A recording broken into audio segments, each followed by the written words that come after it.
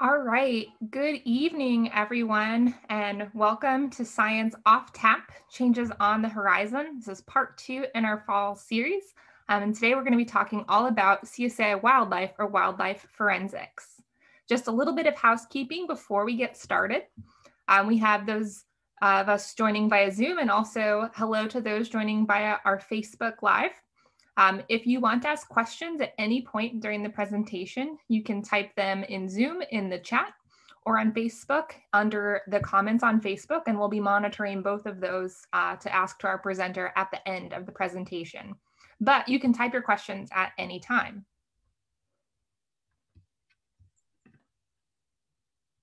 Hi, everyone. And my name is Chelsea, and I'm a museum educator at the Florida Museum of Natural History. And before we get started, I just wanted to thank some of our partners in this event, Cypress and Grove Brewing Company and First Magnitude Brewing Company. Typically, these events were held live at those breweries, so we just want to thank them for continuing to support us in these programs. Our next Science Off Tap will actually be November 12th at 7 p.m. And this one will be our last of the fall series. And it'll be called Mangroves on the Move with Julie Walker. So make sure you have that one on your calendar. It's going to be really fun. And thanks, Chelsea. I forgot to introduce myself. I'm Sadie Mills with the Thomson Earth Systems Institute. And I wanted to quickly share a campaign that the Thomson Earth Systems Institute, or TESI, has going. Insects are in decline worldwide, but there are lots of ways you can help. To learn more about how to protect the insects and take a pledge to help them out, you can visit our website at bit.ly/insect effect. And we'll also drop that in the chat. Another event I wanted to make sure you guys all had your calendar is the Florida Springs Film Series. This will be on November 8th at 7 p.m. That's when we'll be doing a panel discussion. And this event is going to have Springs experts from all over Alachua County discussing the film Lost Springs. You'll be able to actually stream the film on your own time starting November 5th on our YouTube page. And we'll go ahead and post the link to how to sign up for that now. So the registration is open if you're interested in signing up. One more thing before we really get started, with all of these events and all the events at the museum, we like to send out surveys at the end of the program. And this is just so we can hear from all of you. We're really interested in learning what you think of our programming, how we can improve, what topics you're interested in learning about, things like that. So at the end of the program, we'll post a survey link in the chat. It will also appear in your email inbox at some point tomorrow afternoon. So if you miss it in the chat, you'll have a second chance there. So please take just a few minutes to help fill out those surveys. Thank you. All right. And finally, if you've been to one of these before, you know that we like to provide an opportunity to interact with the presentation. We do that using a tool called Mentimeter, which you can access using another tab on your computer or with your mobile browser on your smartphone. So to play along, all you need to do is in one of those browsers, go to www.menti.com and then type in the following code, 1528477. Now I'm going to give you a few seconds to navigate there, but if you don't get there in time, you'll notice that the website and code are in the chat. And anytime that there is a quiz question, the website and the code will be at the top of the page. So you'll never miss out on it. So to give us a chance to test this out before we jump right into the questions, we thought we'd do a little warm up. And because Halloween is coming soon, we thought we'd give you a chance to decide between some really adorable animals in costumes and decide which one is best. So using your Mentimeter, who wore it best? The lizard shark or the duck bee? Go ahead and vote now.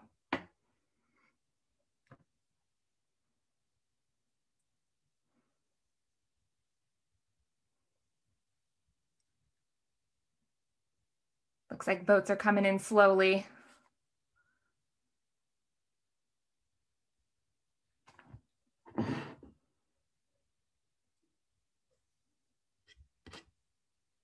I bet there's more. I'm going to go ahead and refresh and see if, oh, there we go.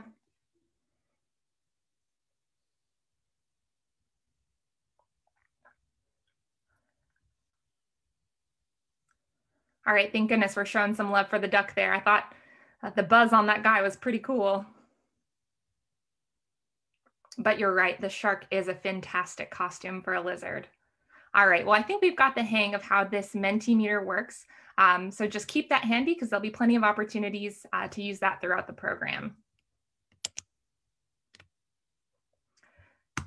So with that, I want to introduce tonight's speaker. Madeline Verbeek is a master's student at the University of Florida studying wildlife forensics and conservation. Her work involves the understanding of wildlife crime with the use of molecular biology. In the future, Madeline hopes to be able to combine her passion of applied conservation genetics with museum collections to better understand the historical implications of wildlife crime. We're so excited to have her tonight, and with that, I'm going to turn it over to our speaker. Wonderful, thank you all. All right, let me share my screen here.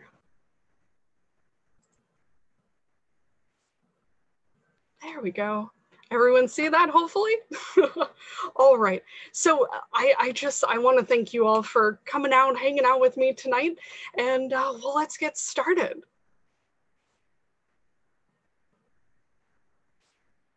So just as a brief content warning before we start, I'm going to have frank talk of death.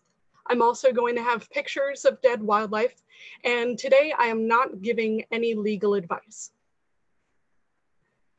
So who exactly am I and why am I talking to you all today? So I grew up on a gentleman's farm here in Plant City. It's actually where I'm currently at. And this is a farm that produces enough food for a community, a small community, or a household. I also, well, I love to craft. So I made a little crochet, little bee here. But I also want to say that I have some other odd craft choices as well. Things like taxidermy, skeletal articulation. I'm learning a handful of languages, and I've had a couple of weird jobs here. So you can see, been a beekeeper, studied sharks, all that good stuff. Now, I want to tell you all about why I am a scientist. I am a scientist to, well, I'm creative. I'm able to explore the world, explore a little bit of everything. Now, sadly, before we get started, I'm actually going to pause and kind of redo my PowerPoint here because it seems like my photos are having some trouble loading. So I'm just going to really quickly here. Let me see if I can undo this just for a moment. And I'm going to bring this back up.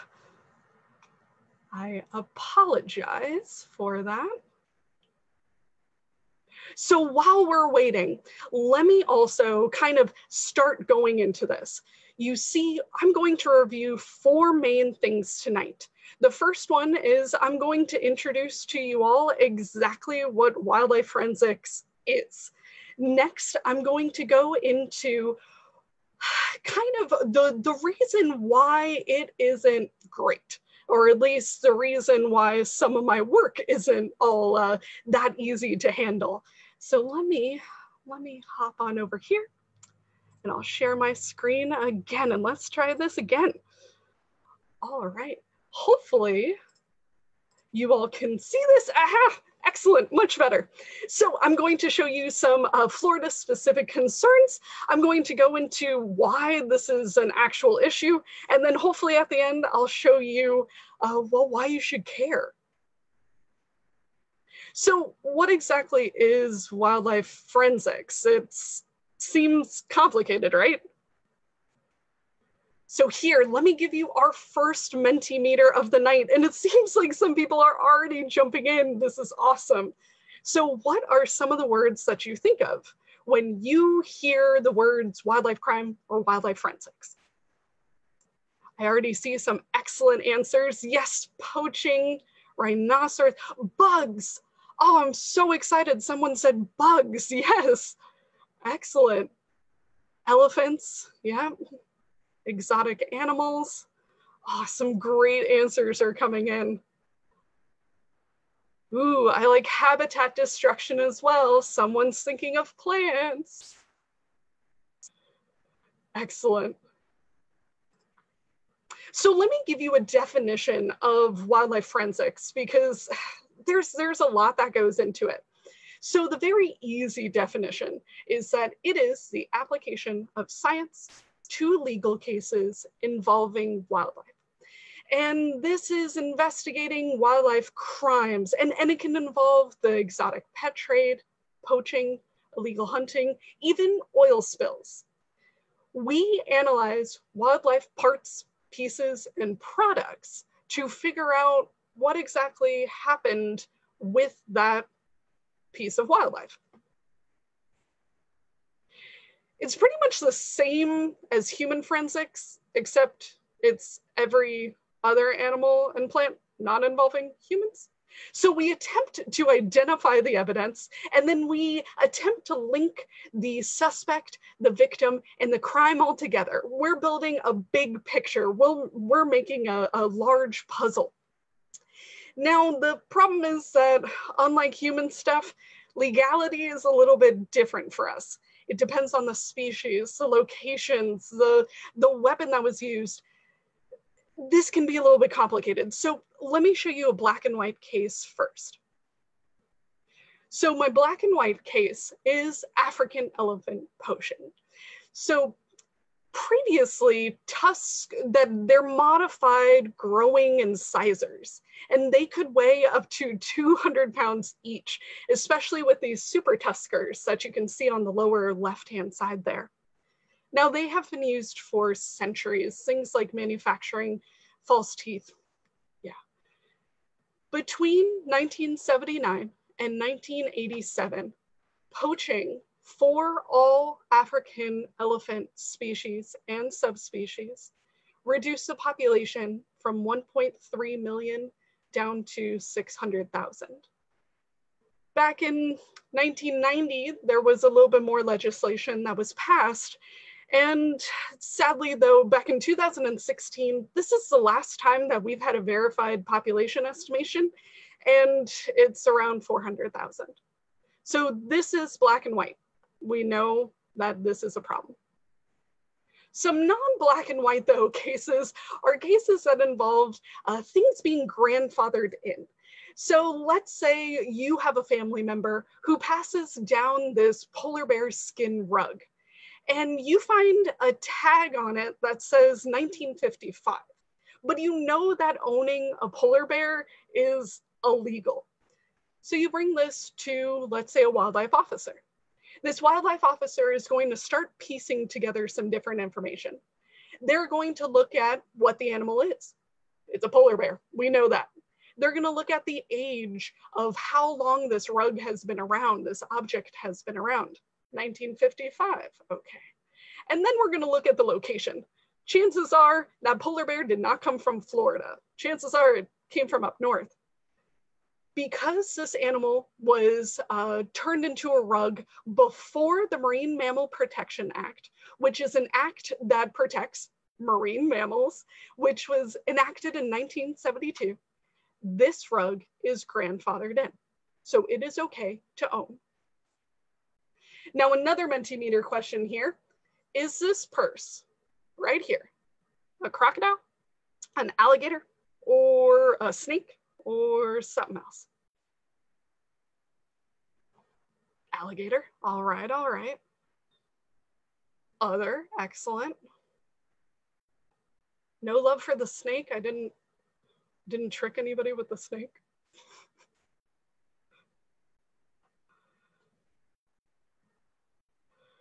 Excellent. All right. So before I tell you all what exactly it is, I'm going to tell you why it's hard to identify. So it's illegal to have any crocodile species here in America. We have the American crocodile, and it is highly endangered. So it's illegal to hunt at any point in time. An alligator, however, those are legal to have under certain permits. The problem, though, is looking from the outside, they look like lizard-like shaped, long, toothy snouts, and they hang out in the same location and they look nearly identical. So when I found this purse, I originally found the posting online from a retail location. And this location said that it was real alligator. But where did it come from? Did it come from a raised location, or was it captured? Was it captured under proper permits? Now, what if I tell you that when I reversed the photograph and looked up the image in Google, I found the same purse in multiple different locations that had different tags on it. So now what are you thinking? Can you really trust what they say? So let's go into 3 really quick examples of wildlife crime in your own backyard. The first one, too many turtles. October 2019, we had 2 suspects that were, ended up being charged for poaching of native turtles and selling them overseas. Now, they were found for a couple of different reasons, and the turtle poaching was kind of tagged in at the very end of their charges. Now, FWC had been following them for nearly a year, and in the 6-month period from the time that they were arrested to 6 months prior to that, these 2 people, they sold off over 4,000 turtles. These turtles can be sold upwards of 300 each and retailed at 10,000. This is not sustainable. So we do have reptile farms here in Florida, and it is legal to have these farms.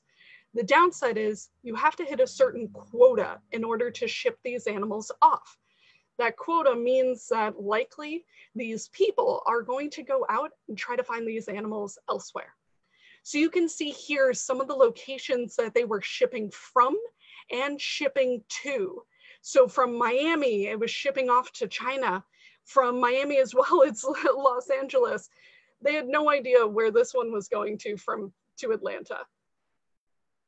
Now, I want to emphasize that legal and illegal businesses can run in tandem. And that's part of the reason why it's so hard to find wildlife crime. So another one, we got palmetto berry harvesters. This palmetto berry is an excellent food source right now, right before winter, for animals like bears. So they need that in order to fatten up and get ready for winter. These berries, when you smash them up, they can turn into medical benefits, and anything that you can think of will fixed. Not so much. There were, in 2019, 8 million pounds of berries that were harvested and found.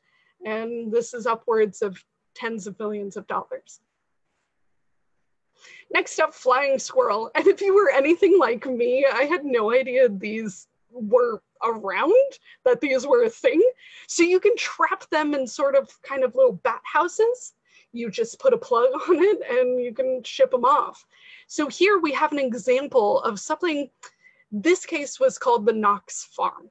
So here we have the squirrels being trapped in Florida, shipped off to Georgia, being driven up to Illinois, a couple of hours, and then eventually shipped to South Korea where they're sold for the pet trade. Now, I want to know from you all, for this pet trade in 2019, how much money do you think one flying squirrel costed? How much money? And this is not Price is Right rules. You can pick the closest possible. Excellent, excellent. Yeah, I'm seeing a trend here.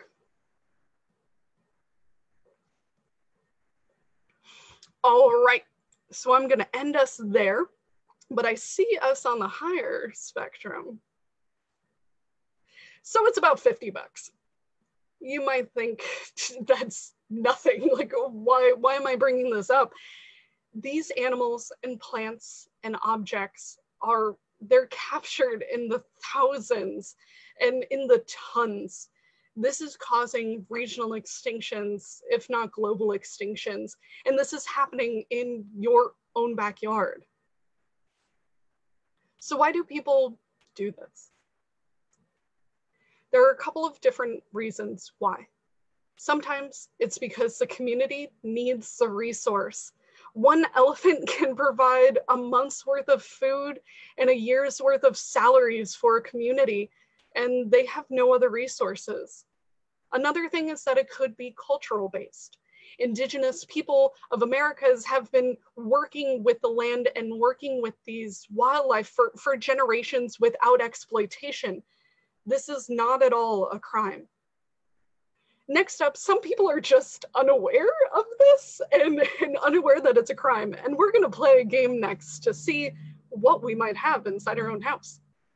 And finally, there's malice involved. It's easy money with easy penalties.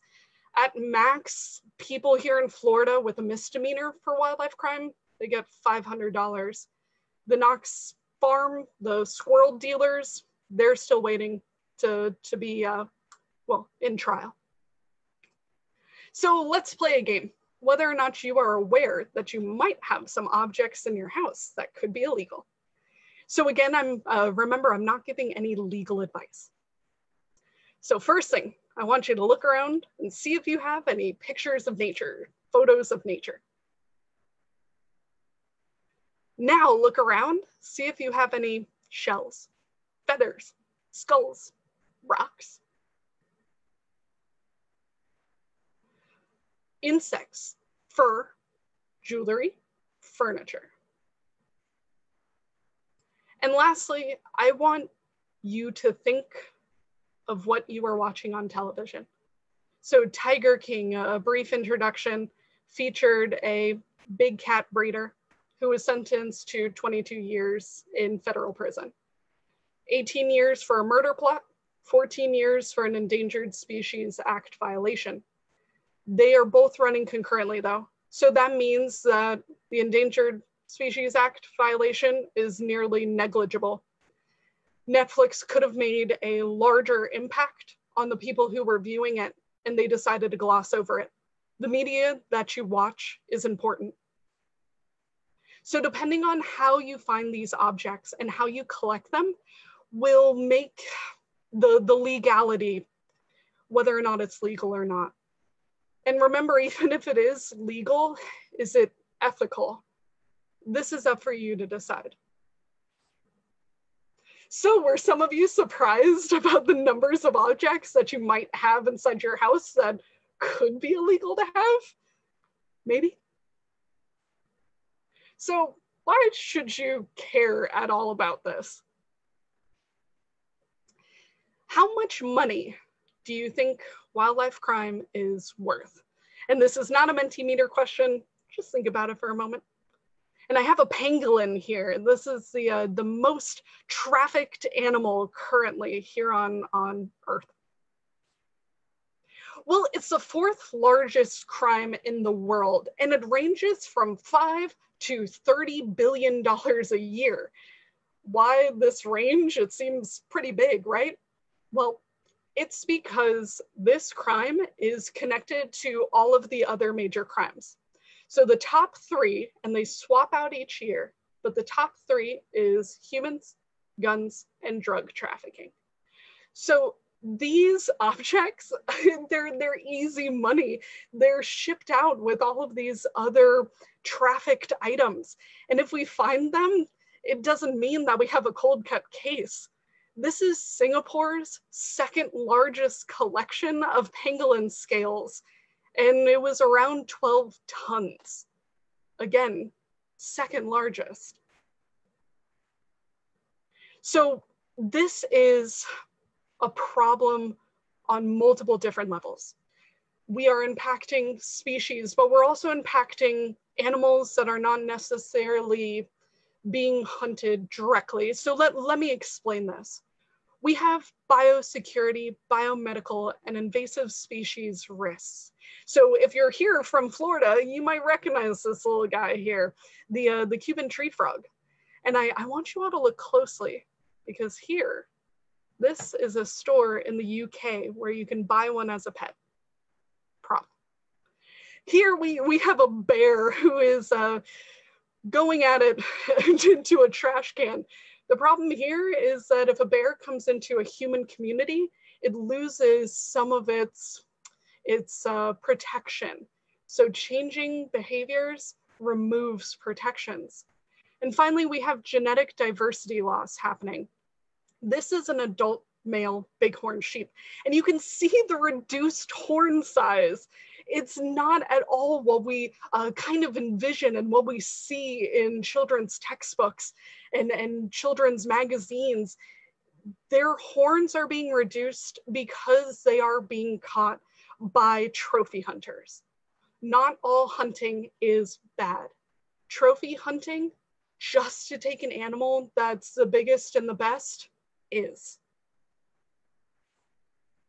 Plants face the same concerns, and this is why I have emphasized wildlife the entire time. Plants give us so much, and people glaze over them, and it's understandable. They don't actually realize it, but it's important. There are nearly 15,000 species that are threatened, and this is 20% of all plants that are at risk. These plants do a lot for us. And if you don't like eating them, hopefully you like looking at them. Finally, if you don't care about anything else, care about the fact that species are going extinct, plain and simple. So what's being done to fight this? Anybody get the joke?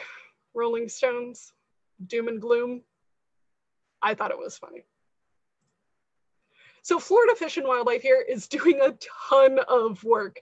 You see, Florida Fish and Wildlife controls a massive amount of area, a massive amount of space, and a massive amount of animals. And they're one of the only locations here in the United States that has a dedicated wildlife forensic unit that's actually being created at the University of Florida. All right, our next Mentimeter question. So with no other information, is this elephant poached? Maybe, I like it. I like it.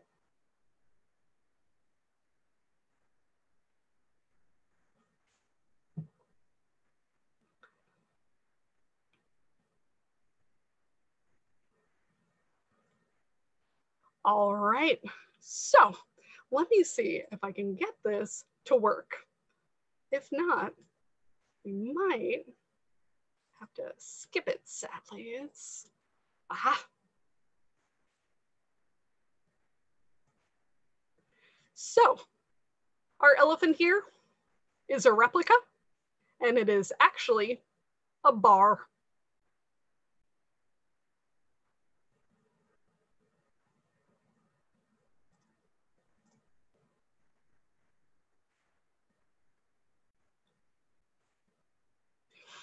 Other ways of fighting wildlife crime is being creative. So we have replica taxidermy coming out so that you don't have to go out and get animals, trophy animals that are being reduced in the wild. There's also other ways. You can 3D print out bones if you would like. If you're interested and if you can work and become engaged in various levels of government and advocate for environmental change, as well as many other critical global needs. When you're traveling, try not to buy any sort of wildlife object that is not sustainably harvested. You can also buy objects like these butterflies that are also replicas. You don't just have to go for the large animals. When you're in very specific locations that you're traveling to, try not to engage with the wildlife unless it is ethical. You do not need to ride an elephant in Thailand in order to have a connection with these animals. If you go to sanctuaries or places where retired elephants go, you can still have that bond with them, and they're allowed to do their thing. I know it seems down. I know it seems like my work is sad, but it's not, because we're making an impact. We're making a difference. with our work, with our collaboration, our innovation, our communication, we're bringing species back from the brink of extinction. We're bringing back whales that have been nearly hunted to nothing. We're bringing them back in larger and larger numbers. We're also bringing back animals that seem really close to us, like a gorilla. When you look in their eyes, we really are making a difference. So the last Mentimeter question of the night is: fighting wildlife crime a hopeless endeavor?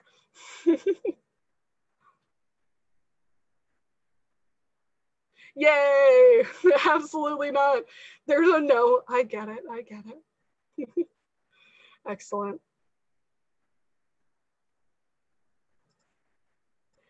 So I'm very glad that we got an opportunity to talk about my work, talk about the various ways that you can expand and you can do and help these species.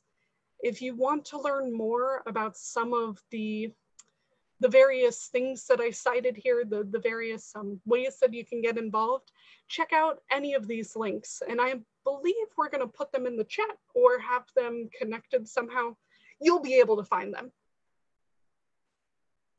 Finally, I'm going to give a quick information and photo credit. Thank you for all of them.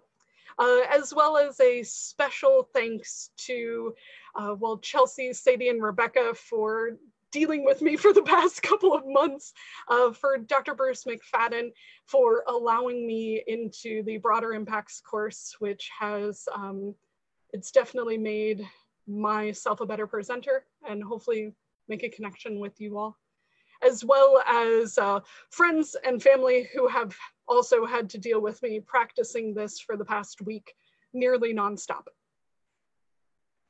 All right, a couple of my favorite female biologists and conservationists here as we wrap up.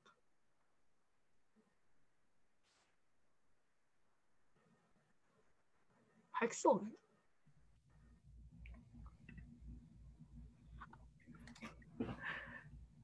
Thank you, Maddie. That was awesome. My pleasure. I know that it was a little bit fast, but I wanted to make sure that we get all of that information in. Yeah, we got it all in, and we have some questions too. And I want to remind all of our viewers at home that this is a great time to go ahead and add some questions to the chat there. There's a few of us keeping our eyes on it, and Sadie and I will be here to address those questions. And I'll go ahead and start with the first question that I saw come in from Susie asking, from your turtle slide, Maddie, the one with too many turtles, do you know what species those are by any chance? I do. Do you mind if I go back to sharing really quickly? Yeah, go for it.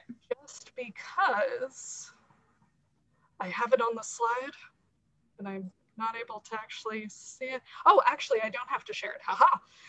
Okay, so it was Florida box turtle, eastern box turtle, striped mud turtle, Florida mud turtle, chicken turtle, Florida softshell, Gulf Coast spiny softshell, spotted turtles, diamondback terrapin.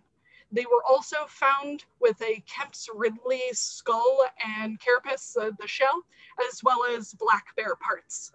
And black bears are trafficked here for their gallbladders and for various other pieces like claws. So overall, they had a lot of different animals that they were trafficking.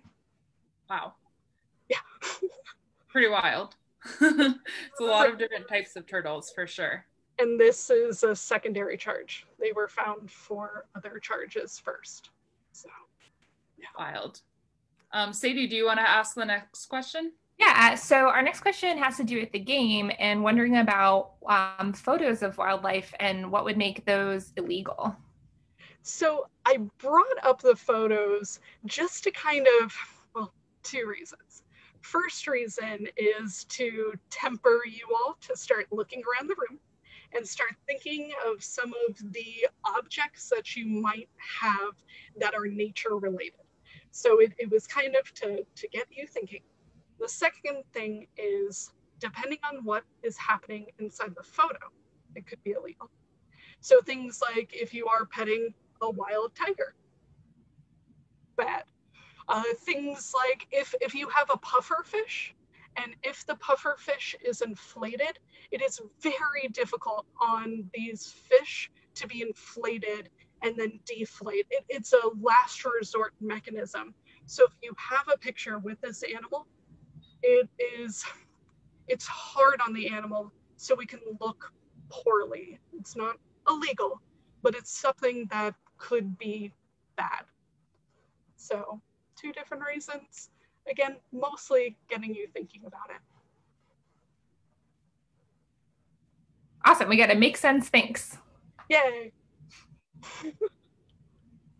Maddie, one of our viewers from Facebook is asking, how closely does wildlife forensics work with law enforcement? Excellent question. So there's a couple of different layers. We have forensics kind of officers that are also wildlife officers. So we have that connection. So FWC, those are wildlife officers, and then they have their own forensic unit.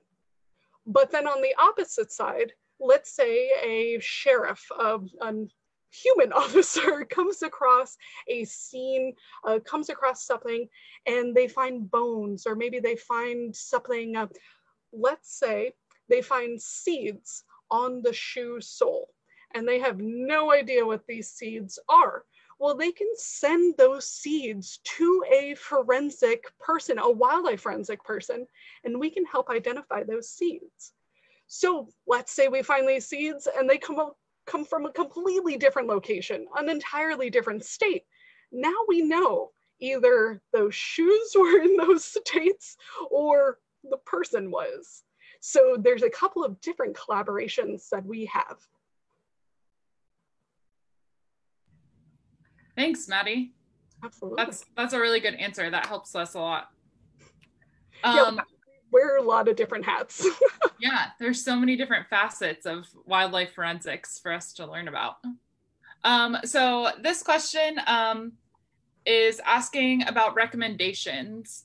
So do you have any recommendations for how to identify ethical objects for sale, or even when traveling, how to know which organizations are ones that you should maybe support or not support? Great question. And sadly, it's a complicated answer. If it's here in Florida or the United States, you can look up some of the laws, legislations, and policies with your local wildlife officials. So the Florida Fish and Wildlife Conservation Commission, sadly, I forgot to introduce that earlier. That's the FWC people. They have various policies and laws on their website. And you can also call them to get a quicker response. And that will go into what's legal here in Florida and here in the United States. Florida rules are different compared to each state. Each state has their own laws. It's also sometimes illegal to bring an object that was legal in one state into another. You can find all of that on Florida Fish and Wildlife's website. When it comes down to other locations, it can be impossible. Keep an eye out for some of the objects, things like the bracelets, the turtle bracelets. If they look, sadly, too good to be true, I would say look it over again, think it over again. You might be able to see online whether or not this location is well known. You might be able to go to various representatives that are there physically. I would just say be more conscious and aware, and maybe buy it here in the US instead of overseas. All right, so we've got another question. This person says, I work in an industry in which a tenfold increase in fines per incident in Florida per Florida regulations has significantly increased compliance with those regulations. So What is limiting the ability of FWC to levy fines to discourage illegal collecting? Whew. Great question. Couple of things. Just so connecting a human crime to a human perpetrator is easier than connecting a wildlife crime to a human perpetrator. And that's because some of the things that I explained before, it depends on the timing, it depends on the species, it depends on a lot. Another thing is that our policies just have not caught up. Wildlife crime has only recently been taken, for lack of better words, seriously. Sadly, in other locations, sometimes here in the United States, but other countries, wildlife crime is something that the country, the government doesn't care about. Not saying that they're not caring for malice, they just prioritize other things. Some countries follow other countries. It's a couple of layers, it's a couple of different folds, hopefully with more people caring, hopefully with more people being aware, and the science catching up with human science will start making strides. Most of our science, like the genetics that we use, it's all based off of human work. We're still trying to figure out how to pull fingerprints off of scales. Fingerprints were done 100 years ago. So we're slowly but surely catching up. But until then, it's not, the courts are not going to take it as seriously. Thanks, Maddie. Yeah. So this question kind of goes back to something you touched on a little bit, so hopefully you can tell us some more. So the alligator farms that are kind of around the state, I know there's one in St. Augustine, maybe Orlando, our viewers saying they always thought of these as more of an educational type of experience, but then sometimes you'll see jaws or claws in the gift shop. Is that regulated? Do you know anything about that kind of stuff? Great question. So remember, it's legal for these locations to have a specific amount of animals. So think of it like backyard chickens. So you can, in Sarasota, you can have upwards, I believe, of 4 backyard chickens, but you can only have hens. You cannot have a rooster. The same with these alligator farms. They can have so many alligators of so many certain sizes. So everything from eggs to hatchlings to adults. That is all regulated. They have to be within a certain location, a certain size of the habitat that they're in, entirely legal. And they, much like your backyard chicken, they can do anything that they really want with them. So they can get those little claw back scratchers. They can make the jaws legal. The illegal part of it comes in when they're taking from the wild or if they're abusing the animal. That's where it gets illegal. If it's in the gift shop and the location is a location that is reputable, that has it has a plaque, it has a certificate that says that it is a alligator farm certified by FWC, you're good to go. Great, thank you. Could you tell us some of the species in Florida that are at the highest risk of being poached? Highest risk. Reptiles are definitely high on the list. And it might seem silly just because they're like everywhere. Like, you can find a gator in like a pond in the middle of a community, but reptiles are heavily poached. Birds here, migratory birds are also trafficked here. So when birds go, you know what migratory is, when they come up and down depending on the season, they're captured here, especially songbirds. Songbirds are captured and then they're sent around the world for buyers and for people who want them as pets.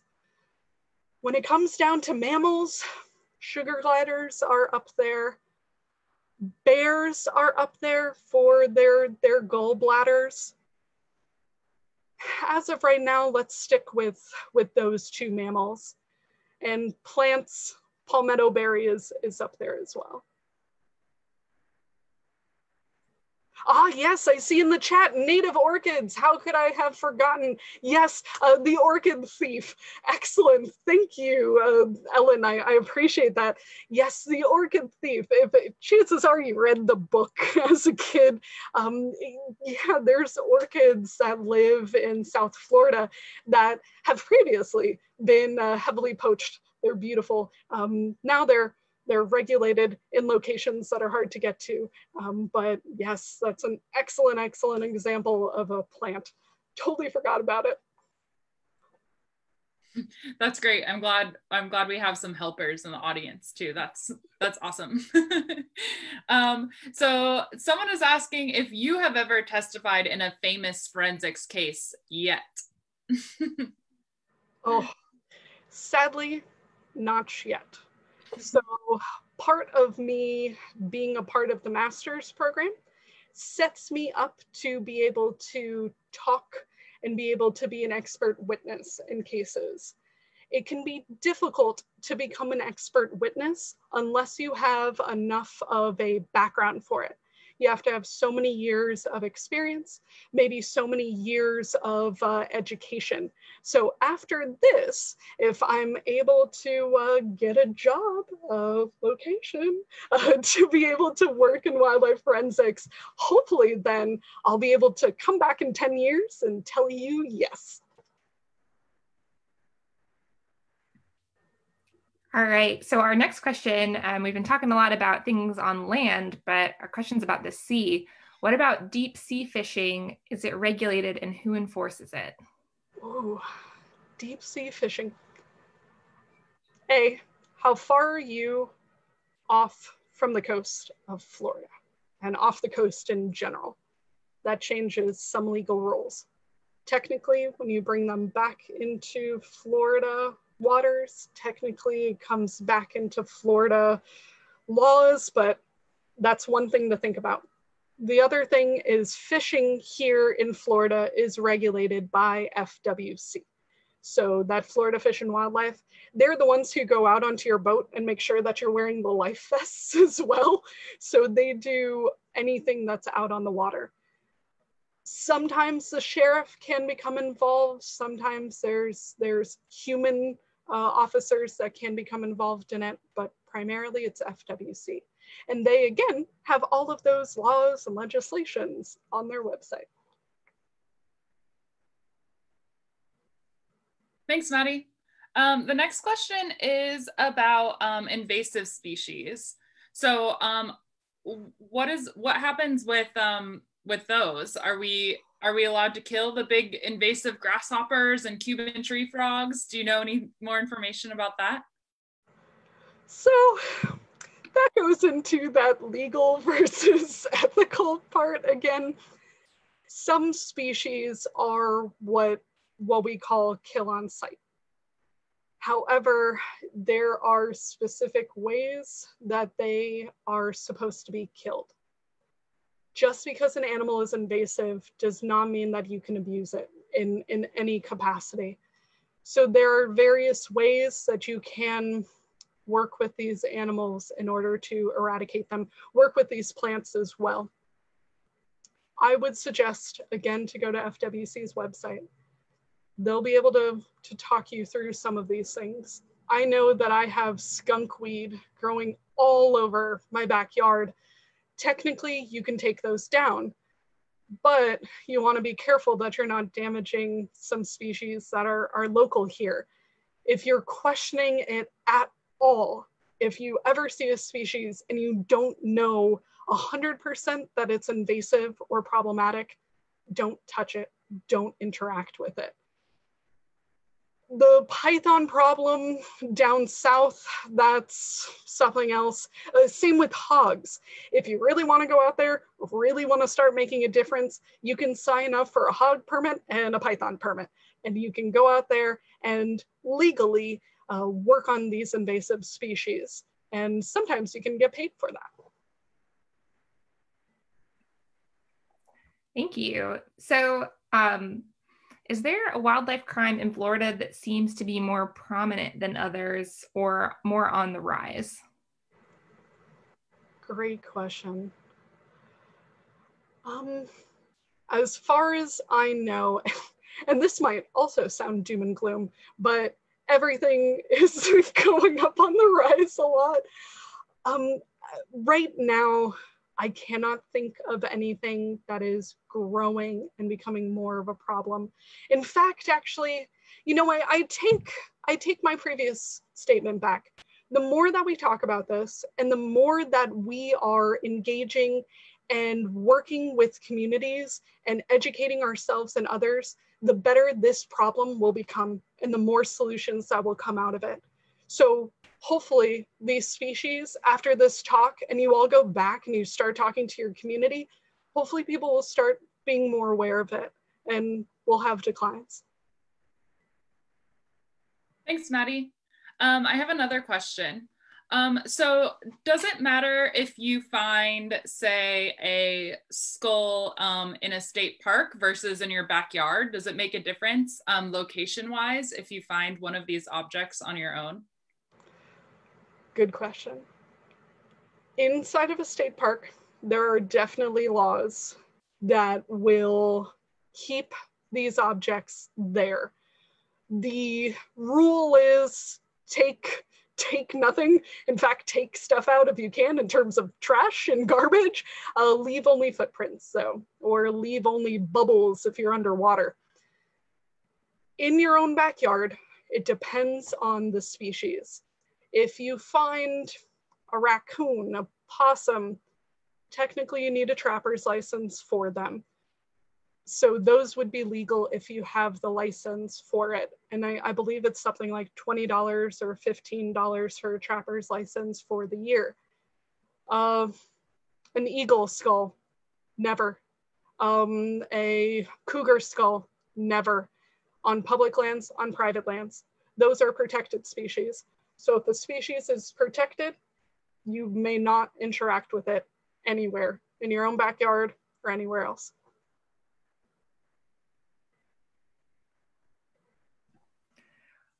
All right, so we had another question asking if you're familiar with a website, thearticulatereptile.com. Oh no, that sounds fun. Well, we'll make sure you have the website so you can check it out later. Yeah, I'll come back to Facebook in a little bit and be like, yeah, or that sounds good. Yeah, I have no idea. I'm looking forward to learning more about it. And I think this might be our last question for now, unless anyone has any last minute ones come in. But what's the deal with feathers? Can I pick them up off the ground? I read The Feather Thief, so I know a little bit about that, but I'm not sure if our audience does. So feathers are covered by the Migratory Bird Act of 1992, I believe. So any animal, any bird that migrates, it is illegal to possess that feather. It is legal to possess feathers of birds that you had permits to hunt for, things like turkey. That's legal to have. However, you have to have the tag associated with your permit. Anything like eagle, owl, no. There is one endemic species here in Florida that is not considered migratory, but sadly, it is endangered. It's actually critically endangered, and that's the Florida scrub jay. So if you find their feathers, you have to be in a very specific location to find them in Oscar Shear National Park. So first of all, it's a state park, so no go. And then second of all, because it's a critically endangered species, you can't possess it. So I believe turkey is probably the only one that you could have as long as you have that tag. Does that include peacock feathers as well? I know a lot of times people use those for decor. Great question. They might be considered a nuisance species, so that might be legal. I will default to find a local Florida Fish and Wildlife officer, give that hotline a call or look it up online in order to figure that out. And next time when I give this talk, I will Google that beforehand and I'll know. I believe they're a nuisance species. So yes, it would be legal, but don't quote me. All right, well, I think we have a fun question to wrap up the night. Where can I find that fantastic elephant bar? So the name is, so these folks do some pretty cool taxidermy. If you want to type this out into the chat, it is KANATI.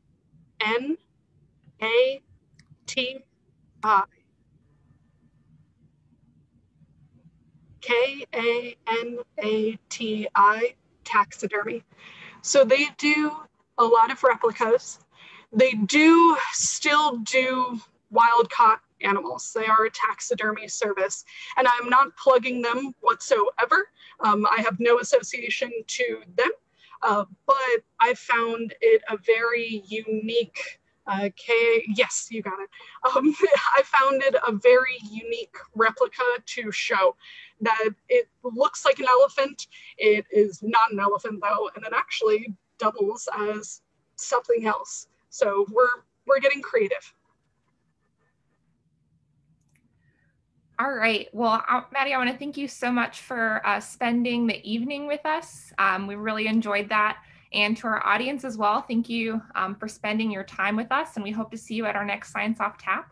As Chelsea mentioned earlier, we'll be dropping a survey link in the chat if you don't mind taking it and let us know what you thought about tonight. And then you'll also get an email if you registered via the Eventbrite. Thank you so much, everyone, and have a great night. Thank you.